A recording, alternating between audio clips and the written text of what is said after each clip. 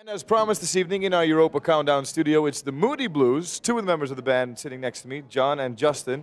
Let me see, the Moody Blues. Now, you did a worldwide farewell tour in '73, regrouped in '78, and I mean, now you're back with a hit-selling record in the States, working on Europe, obviously.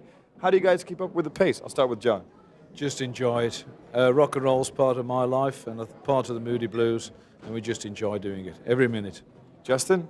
Yeah, that's the thing. I mean, it's fun and it's a pleasure. We never did a farewell tour. We did a see you later tour. See you later, guys. Yeah. Right. See you in 3 years tour. That's Manana. Yeah. That's right. Yeah. Até Manhã, that's what it is in Portugal. Is that so right? Yeah, they're watching right now, so I'm sure they'll love it. Até Manhã, very good. Now, let's see, Moody Blues have been together for 21 years now, right? Yes. Okay, I'm 21. Do you think that today's record-buying audience can, can relate to what the Moody Blues are doing these days?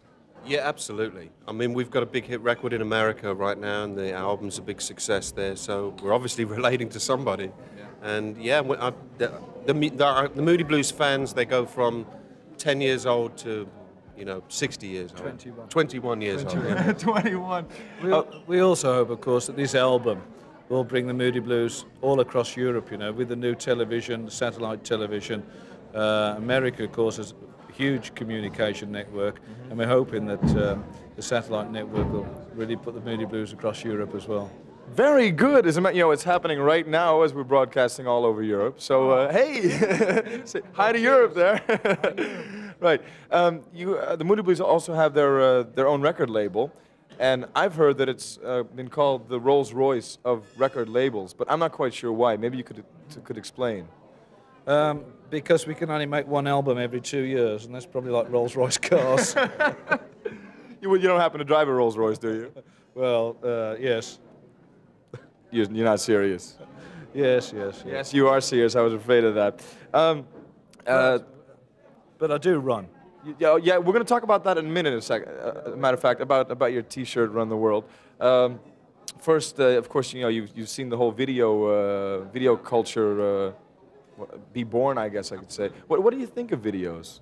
I think a great video can obviously, if it's got a great record, it's a smash.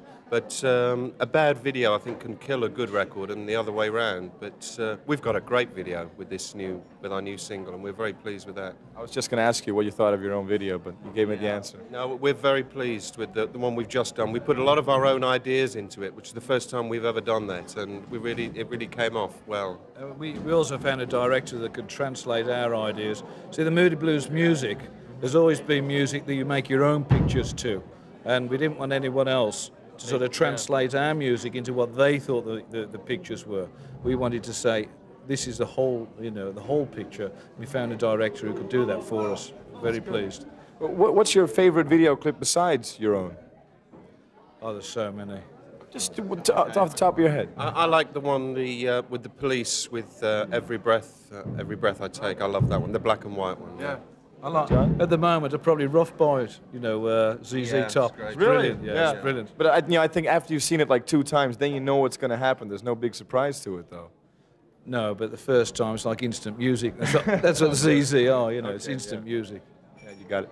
T-shirt time. Tell me about this T-shirt. I mean, you've had it on. What's it all about? Run the world. Okay. Sport Aid. There we go. The race against time. Is that what it said? Explain, please. Well, on Sunday, the whole week, this week is Sports Aid Week, where basically sports people are raising money for Ethiopia. Yeah. And on Sunday, there's a race that starts at 4 o'clock in England. I think it's 5 o'clock here, different time zones, but all over the world at the one time. There's probably going to be about 5 million people running. It's going to be the biggest race of all time. Really? And hopefully everyone is going to be sponsored and raise a lot of money for Ethiopia.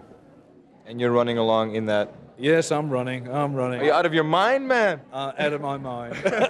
It's so hot in here. I can see, you're obviously sweating on your beautiful T-shirt. I just want to give you an official countdown T-shirt there, so you can put that one after you've done your performance here, Justin. Take that one along home. Please wear it on your tour, if you would. I hope you wouldn't mind doing that. Hey, once again, it's great having you in the studio. If I could invite you to go onto our official stage and do your new single. Okay, thank you very much. Your wildest dreams. Right. Hello, this is Paul McCartney, and you're watching Europe's #1 rock show, Countdown.